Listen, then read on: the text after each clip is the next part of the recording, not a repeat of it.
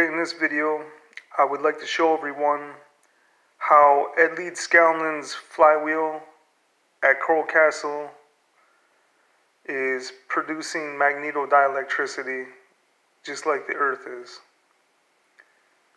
So let's get started. At Coral Castle,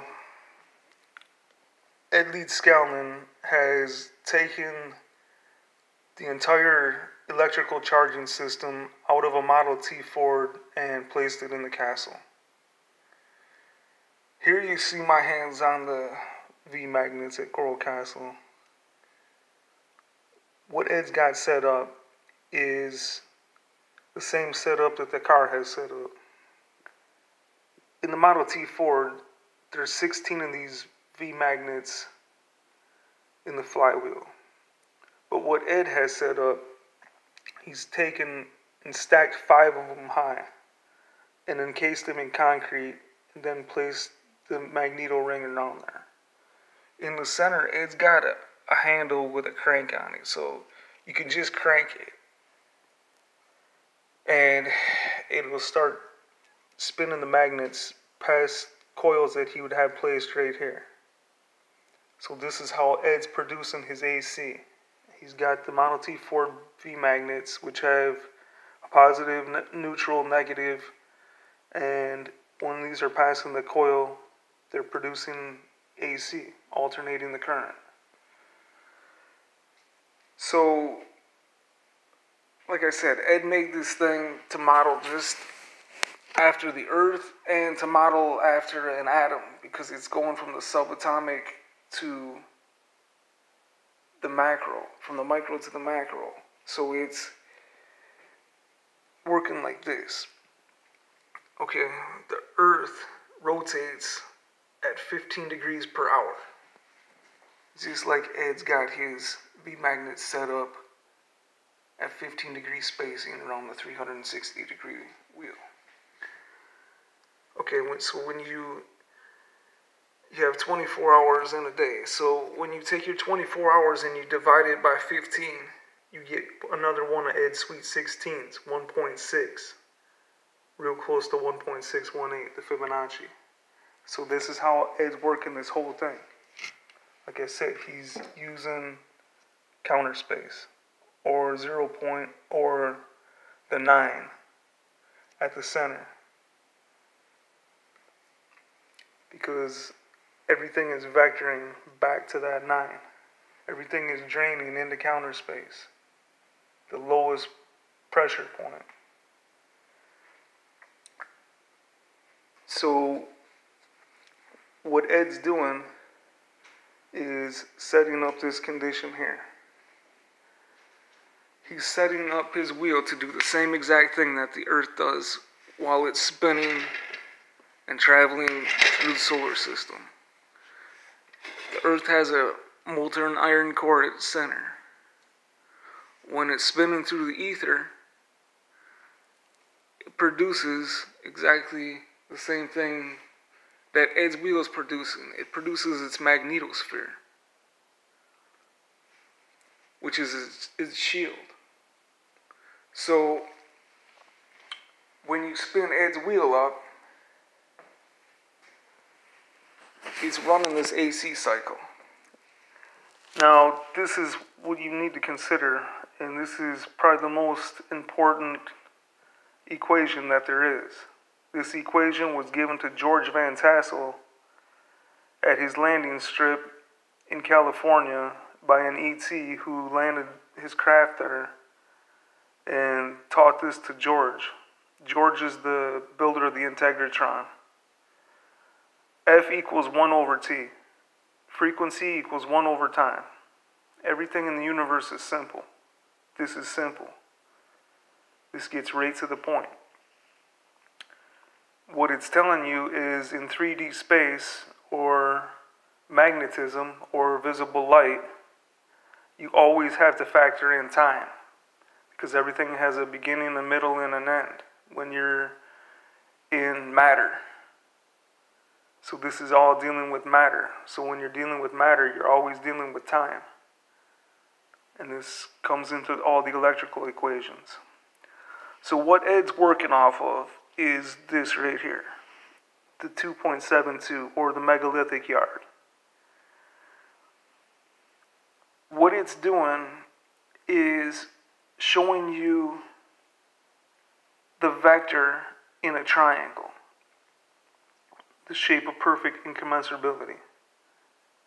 It's showing you this right angle relationship actually between the Earth and the Moon, the 1.272 to 1 ratio. See, here's your setup. That's how it bisects. So Ed's using this whole right angle relationship between the Earth and the Moon. So this is a very important factor in this whole thing, and it all makes sense further on that I go. So Ed's flywheel is working like this. He's got those V magnets, and the V magnets would be mounted to the flywheel, spinning, and while it's being spun, it's passing a plate that has 16 iron cores wrapped in copper around it. Okay, so it's spinning past the iron cores to produce electricity. This is how the magneto charging system works on a Ford Model T. You got your magneto ring that's fixed to the block, and then you have your V magnets passing the cores. The magnetic field is inducing the current through the coil ring up to the magneto post. Okay, so what Ed's doing, here's his setup. Here's his magneto post. Here's his major right angle. Now what Ed's actually doing is this whole thing with the hydrogen, because hydrogen is the key to everything. We're not carbon-based, we're hydrogen-based. Hydrogen is the most abundant element in the universe. This is what I'm talking about. Ed's a genius. When you actually go on Wikipedia, they actually tell you something very, very neat. When you look up the word dielectric in Wikipedia, it says dielectric polarization, orientation polarization, or distortion polarization. Okay? Orientation is at the 104.45 degree angle between asymmetric bonds between the oxygen molecule and the hydrogen and the water molecule. This is very important because this is what the wheel is showing you. Where if you go into my previous videos, I have this all laid out. Where this relationship with the 105, here they're calling it 104.45, but you call it 105, 105.95, this right angle relationship. It's what I'm showing you with the Earth and the Moon. So here it would be your 9 o'clock on a clock, here would be your 3 o'clock on a clock, and down the center would be your 6 o'clock. Positive, negative, neutral, 3, 6, 9.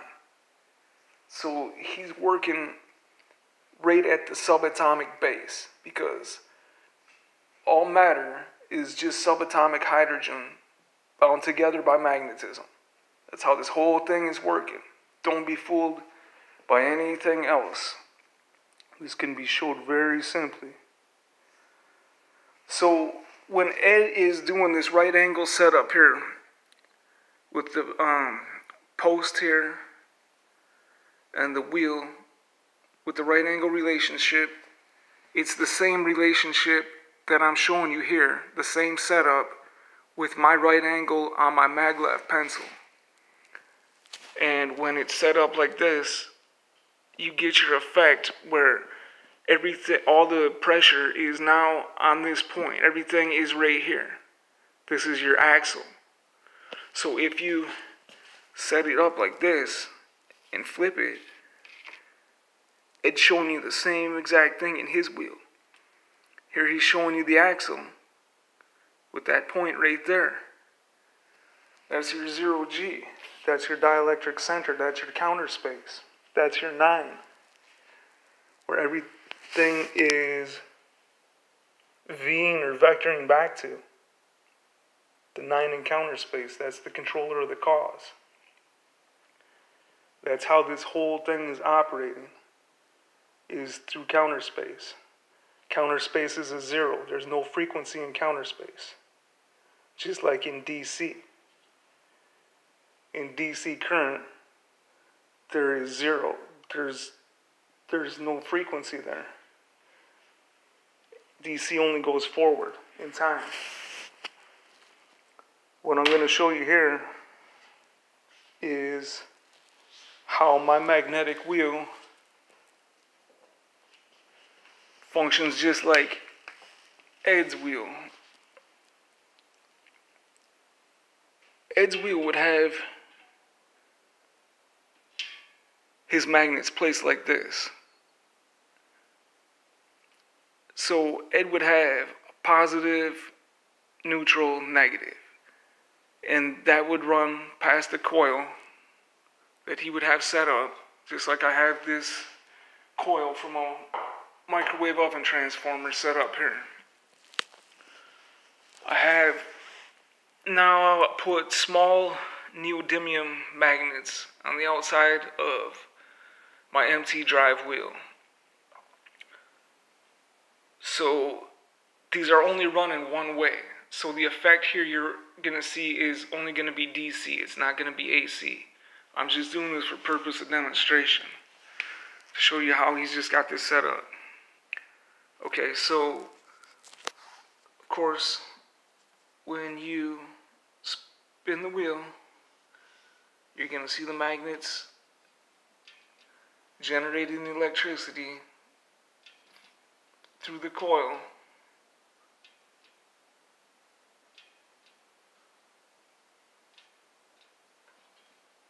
Making current.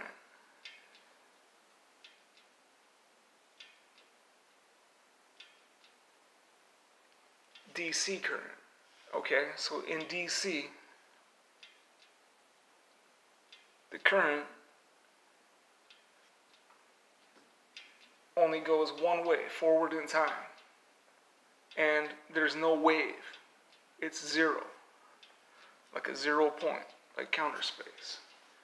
Okay, so when you slow down the wheel, stop, everything stops. The whole system shuts down.